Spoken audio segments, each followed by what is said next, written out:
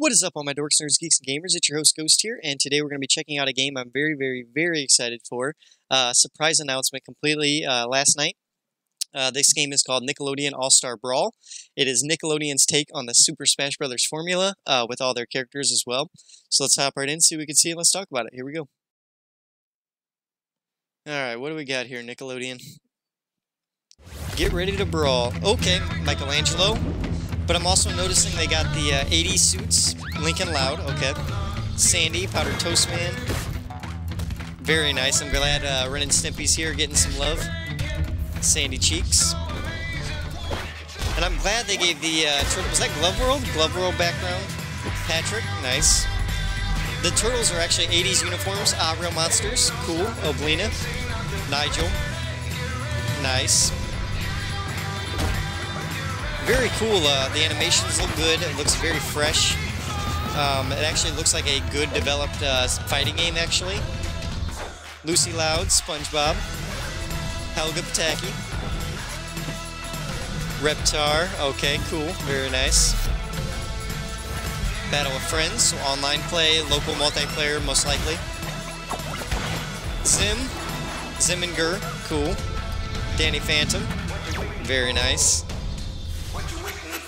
We got Leonardo, very nice, and many more surprises, so more announcements to come. Levels look good. I saw a lot of TMNT levels. I saw the Zim level, the American Invasion, Loud House, Jellyfish Fields, the Junkyard from Our Real Monsters, Flying Dutchman, the Sewers. Oh man, a lot to unpack in this trailer here. Very awesome. That is the trailer for Nickelodeon All Star Brawl, coming out in fall 2021 to all major platforms. Let's talk about it.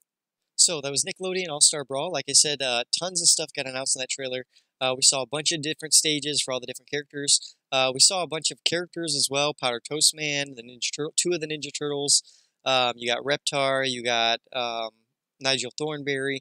But the weird thing was they showed a lot of the B-tier characters, not the main ones, such as we got Reptar instead of Tommy Pickles, whereas you would expect Tommy Pickles over Reptar. We got Danny Phantom over the Fairly Odd Parents, where you'd expect Timmy Turner, Cosmo, and Wanda over Danny Phantom. You know what I mean? Stuff like that. So I'm still hoping we get the Fairly Odd Parents. I'm still hoping we get Cat Dog. We need some Avatar reps, Korra or Aang, one or the other. We definitely need reps like that in the game. And even surprise reps. I would love to see Henry and June from Kablam come in as a guest character, or as a smaller niche character as well. Stuff like that. Cat Scratch can maybe get a rep. That'd be cool as well. Mighty Bee, stuff like that. El Tigre, stuff like that. I would have loved to see in a Nickelodeon fighting game. But yeah, it looks very good, very promising for what they showed so far. I'm definitely looking forward to future trailers to see more characters and stages. But let me know down below what you guys think of the Nickelodeon All Star Brawl. Make sure you like, subscribe, and share. And as always, guys, keep it right here on Dorkston. I've been your host, Ghost. Adios.